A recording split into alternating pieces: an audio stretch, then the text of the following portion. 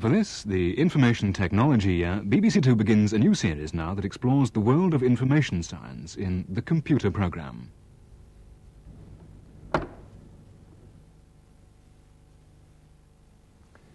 You may have noticed, 1982 is Information Technology Year. There's a Minister of Information Technology, and the government is even spending a great deal of money on publicising it. But what is information technology? All it really means is the world of computers. But why have they suddenly become so important, and what should we, as non-computer experts, know about them? Well, that's exactly what I shall be finding out during this series. One thing I know already, don't expect the computer revolution to happen tomorrow. It's happening now.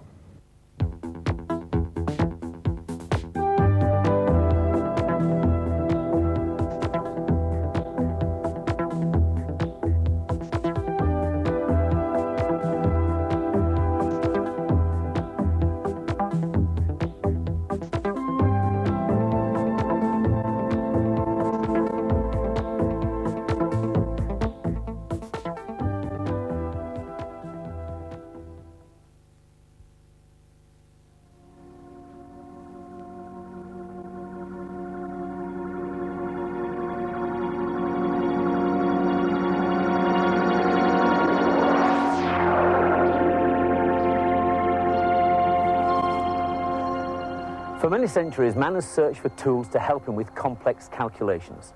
I suppose the fingers were the first. 10 of them, they're easy to use, they're portable, but they're limited in application.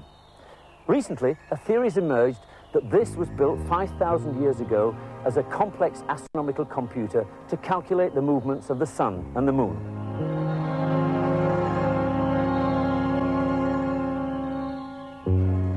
It sounds hard to accept, but if this really was a computer, I thought it'd be interesting to compare it with one of the early large-scale computers that were around in the 50s.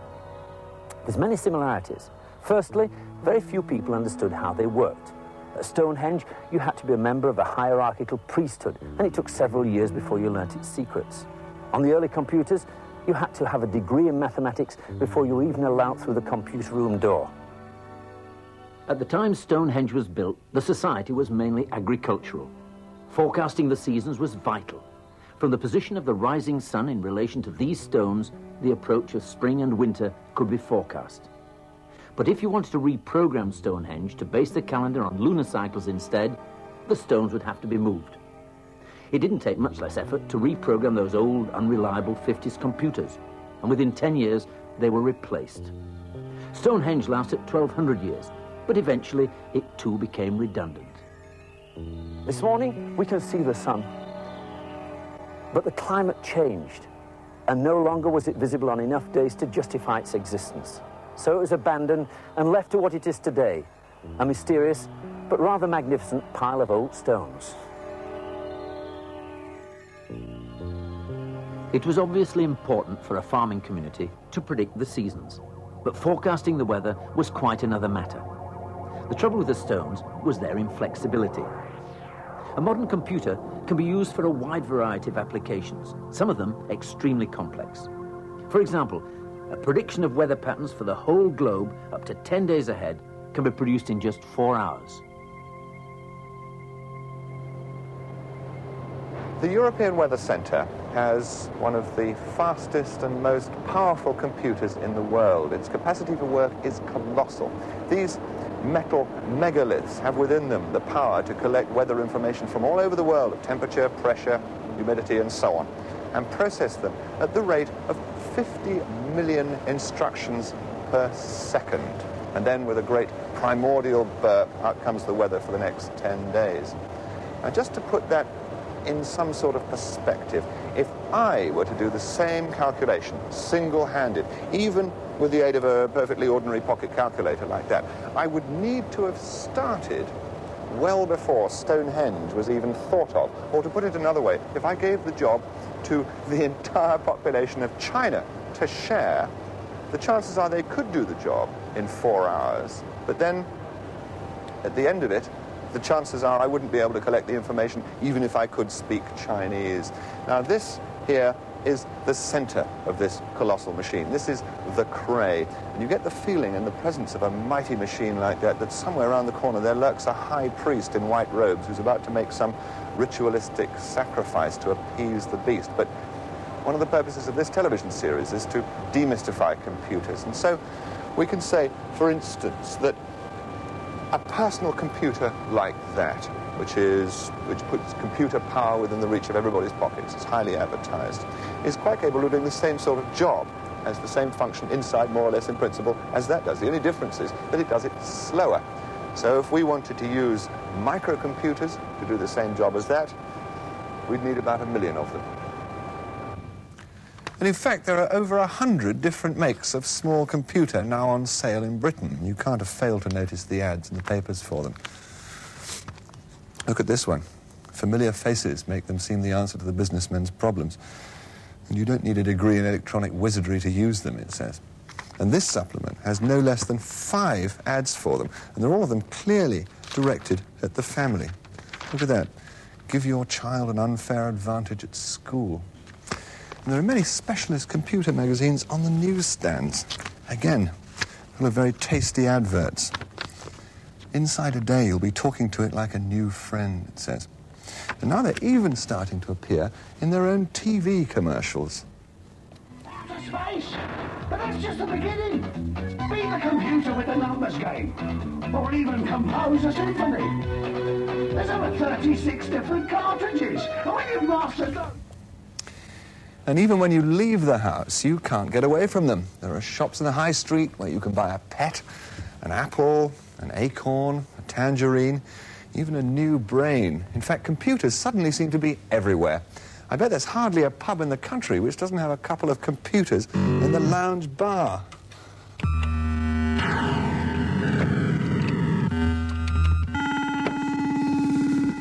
Well, like it or not, they're with us for good, but I sometimes get the feeling that the only people who'll get any use out of them, apart from space invaders, are a few highly qualified boffins and some home enthusiasts who, until 10 years ago, would have been making their own television sets. Well, don't despair.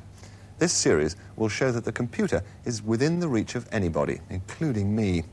And the man who'll be ably helping us with the task is Ian McNaught-Davis. Mac, you've been working with computers since Stonehenge was built, I think, haven't you? I thought you were going to come out with that remark about it being the first silicon chip. Is that what Stonehenge is? Just about, yes. Well, I did program those early valve machines, which had several interesting characteristics. First, they were extremely expensive to buy. They were horrendously expensive to run. You needed a resident maintenance engineer just to keep the things going. And they were very slow compared with modern computers. Just to give you an idea, it's a lovely analogy, but it turns out that the Volkswagen Beetle went into production at about the same time as the first large computer was made. And if that had improved in price performance as much as the computers had, then you would have had a Beetle today doing 600 miles an hour, 30,000 miles to the gallon. It would have lasted 10,000 years without a service, and it would have cost you 50p. So you'd have had a disposable motor car. And in comparison with those early valve machines, that watch, which has got 4 games on it and tells the time, probably has as much logic in it as those very early old-fashioned valve machines. What's the secret of it? How has it happened? Well, strangely enough, it's this, silicon. That's what sand is made out of. It's what the silicon chip is made out of. And unlike oil, we're not going to run out of it. Every country's got some of it, and it's extremely cheap. For example, the power of this machine here, which is a fairly sizable mini-computer, mainframe computer, one day will be on a chip. You'll get the same power out of a chip as you have in this mainframe computer. Amazing. And that will happen in a very few years' time. Right. Well, even before that day comes, computers are still doing some pretty staggering jobs, many of which we take for granted and which would simply not be possible without computer power. They range from the obviously worthwhile to the downright sinister.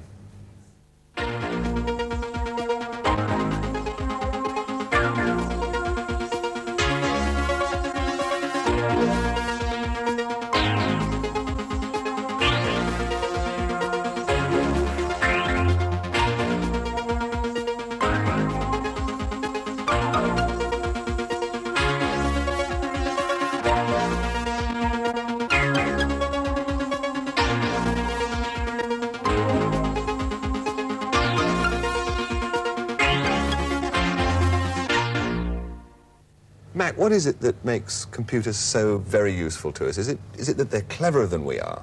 Now, they're quite stupid in many ways, but in certain ways they are very clever. They can handle a vast amount of information, and they can handle it very rapidly. And what's more, they can keep on doing it without making any mistakes, night after night after day after night and so on, which we can't obviously do. Right. Well, I can understand that being applied to sending a man to the moon or running the Pentagon or something, colossal, endless computations. But for an ordinary person who just maybe wants to run a small business or something, it's very confusing. We read ads in the paper. You could spend anything from £50 to £5,000 on a computer. But what use could I get from it?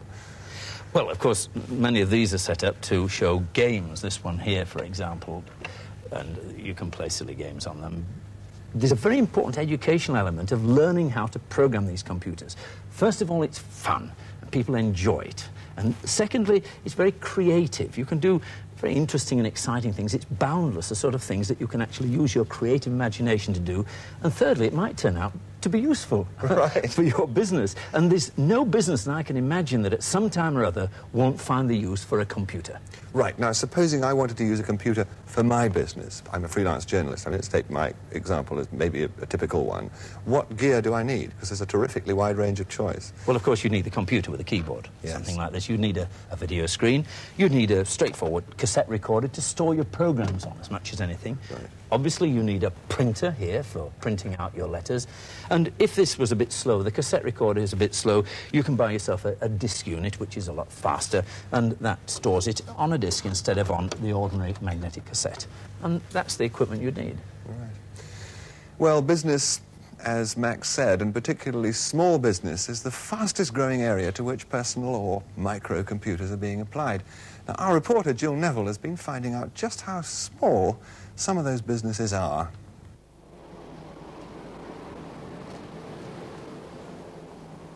Buying sweets or chocolates always requires serious study.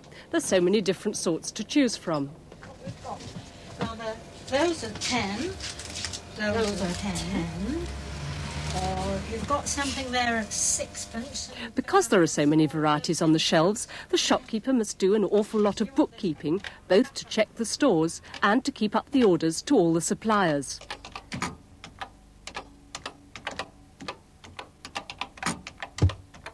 In addition, Phyllis Arundel wanted to know more frequently than her accountant could tell her precise financial position. She'd seen microcomputers advertised and decided that she too must have one. But not all sweet shop owners have a computer. Once you actually had the computer here and you had that keyboard and the blank screen facing you, weren't you rather apprehensive? No. You knew what to do already, did you? Well, I mean, it looked like a typewriter, didn't it? And I could operate a typewriter, and I was fascinated by the little bits that came up on the screen in front of me, and having a printer and able to press another button, and it came out on the print at the side. It was great fun. Now, has it actually helped you in your business, do you think? Well, it hasn't financially helped. It hasn't brought in more custom, which is what I would need.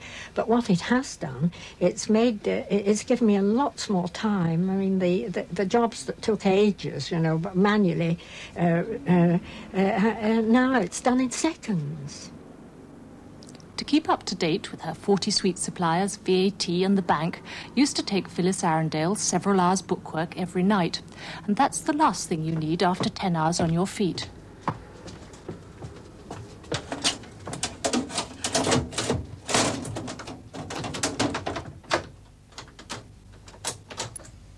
Now, at the end of each day, it's simply a matter of checking the day's takings and entering them and the invoices into the computer. Once a week, she also enters details of any transactions with the bank, and the computer will then give her an up-to-date statement of her current financial position. Right, shall I do next? This first.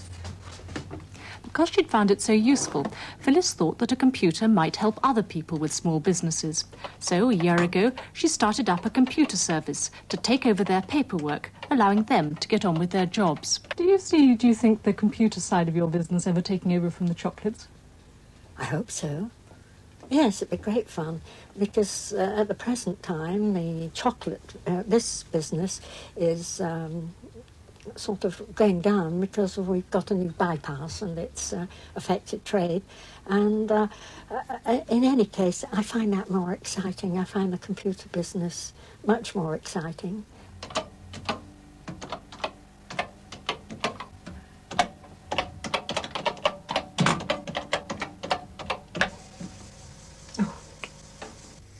Well, I reckon if Phyllis can get to grips with a microcomputer, then I jolly well ought to be able to. But, Mac, have I got to be able to program a microcomputer in order to get some value from it? Not necessarily. You can buy a magazine, for example, and get program listings. I love this one with the bug-eyed monster and the lights coming out of its eyes. Yeah. And in here, they publish all manner of different sorts of programs, and they list them out for you. And you what do you do? You type all that into the computer? You type it all in without one mistake, and one mistake will ensure that it will never work. Right, well, that's pretty laborious business, isn't it? Well, you can buy it, of course, on a cassette. Yeah. Just an ordinary household cassette like this. That's just a perfectly ordinary domestic cassette, and yes. Presumably that's the same in principle as the proper big computer has, like James Bond films, has big tapes rolling backwards and forwards. It's the same sort of thing. That's exactly the same. Well, in principle it's the same. That's running about 250 times the speed of that, and they can run up to 8,000 times the speed of that. Things in computers don't happen 10 times or twice as fast. It's always 100 times or 1,000 times as fast. But for our purposes, this is perfectly good. We have a program in there, and we can put it into the machine. Well, let's do it. Right, so far so good. There's a perfectly ordinary domestic cassette recorder. Exactly. OK, connected to this. Now, what happens next? Well, we have to load the program into the machine. So you type load. LOAD. Now, we've got to give it the name of the program. So in this particular machine, we have to use quotation marks to give it the name. So quotation marks, and the name of the game is Wall. It's the old Wall game. Right. Now, we must switch on the cassette. Yes. And then hit return. And that puts the control back to the computer. And now it's beginning to search. Right. Now, presumably, as you said, this is a fairly slow and laborious way of doing it, and we could speed things up by using one of the floppy disks you were talking about earlier. Yes, on a floppy. This is about 130 times the speed of that, and of course it costs correspondingly more. So this takes minutes and that takes seconds? Yeah, it'll take half a minute, so that would be in flash, no time at all. Right. Now, how do we know it's finished? Well, we've got the symbol back here, and that shows the computer's waiting for you to do your next thing. So that's in there? That's it, so we can switch it off. And presumably we can check, can we, that what was on there is in there now? Happily, yes. All you have to do is to type out list and it'll tell you what's in it. List, L-I-S-T? L-I-S-T. Return. Wow. OK, that's the program that was. And that is exactly what it's read in from that cassette. Right. Right. OK, well, we know it's in there. How do we play the game? Just tell it to run. Run. Nice, simple English words, I must say. And return, I suppose. That's it. And you should be in the game. It works. Right. Wall game. Moves the bat. Left with the Z key, right with the X key. Try to knock all the bricks out with the ball. Bricks to the further back score more points. You're allowed 3 balls. Large or small bat. Well, I'll have an L bat. As a beginner. Press any key to serve. Right. Nice multicoloured game, that. I see. Yes, right. I think I get the picture. I hope you're better at tennis than you are at this. It's so simple to play. OK, well, obviously it's not just for playing games. They're terrific fun, but there must be more to it than that. I really hate to see computers just used for playing games. To my mind, it's kind of degrading when they could be used for much more serious purposes. And, of course, there are millions of uses for them, many of which we're going to look at in this series. For example, you can actually use this to communicate with much larger scale computers through telephone networks. You can use it to communicate with other people who own micros, and you could use it to communicate with databases. Yeah. And that's what I'm going to show you right now. All right. And we're going to access a database, and we do this by typing star Prestel. So it's star Prestel. Prestel. We're now dialing Prestel automatically through the ordinary telephone lines, and we can access enormous databases, everything from the current share price to weather forecasts and so on. And key something rather to continue. That's the old hash up there, which is a shift and a hash. Old hash, is it? Wonderful. What would you like to do? Well, we thought about this before the programme started, and I've decided I want to fly to Paris. 1 ticket? Oh, what a shame.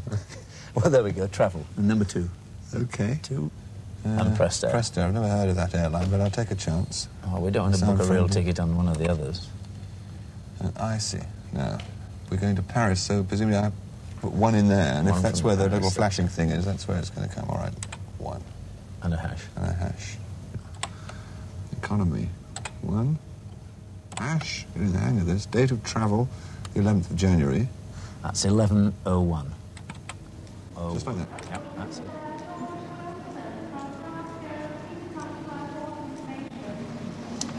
Well, here goes. I hope it works. Good afternoon. Good afternoon. Now, I hope you've got a seat for me on the 6:30 flight to Paris this evening. Right, sir. Can I have your name, please? Sel, S-E-R-L-E.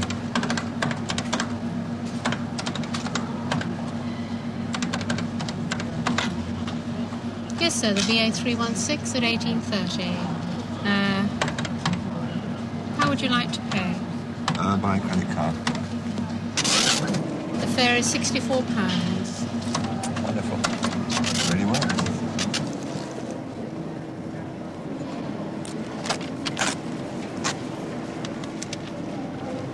This flight is now boarding at gate 25. Well, obviously Heathrow is computer land. And planes now fly with so many passengers over such colossal distances, at such enormous speeds. Airlines depend now completely on computers, because the only way they can sell tickets reasonably cheaply is by having full planes. And the other luxury of this colossal computer network is that I can cancel at any time I feel like it, right up till 5 minutes before the flight closes. And anybody else in the country or in the world can have the same seat on the same plane.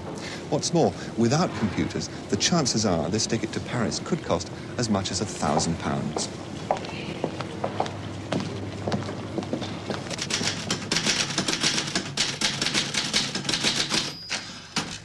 But before we get carried away with enthusiasm for these miracles of technology, perhaps we should consider a more objective view. Author and journalist Rex Malik has been observing and writing about the computer world for more than 20 years. And where does he think it's leading us? It's leading us to major change. Some would say as unprecedented change has occurred during the first industrial revolution. Now, if you're going to understand the nature of that change, you'd better understand something of the nature of the technology which fuels it. In this program, they've shown you the Cray 1, the Weather Center computer, a supercomputer. Yet, in comparison to what's to come, that isn't even the equivalent of a Model T Ford. The Japanese have just started a program to build a computer 100 times as powerful. That program, they say, will take about 10 years. Okay, so it slips, say 20. That means very simply that at the end of 20 years, almost everybody will have one, or access to one. Now why? Well, because it's going to be made out of microelectronics.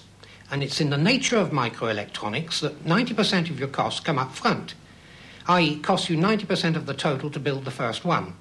Thereafter, you can shell them out like peas. So everybody has one. That means that a 15-year-old at school today, by the time he's 35 to 45, is going to have almost unbelievable brain and memory power added to aid him in his work. And there's another question. What people are going to use it for? Well, in fact, you're going to find that most of the time that computer's going to sit there idle. It's going to be parked, just like the cars, parked at the curb. Sometimes it'll go to top speed, but very seldom. Now, the question now becomes, it's not that do computers have social consequences? It is, what are the social consequences of computers? What are the issues that are raised? And remember, we're talking about a computer of 100 times the most powerful computer on the planet, and yet it's essentially built out of the very same technology that Chris booked his holiday on.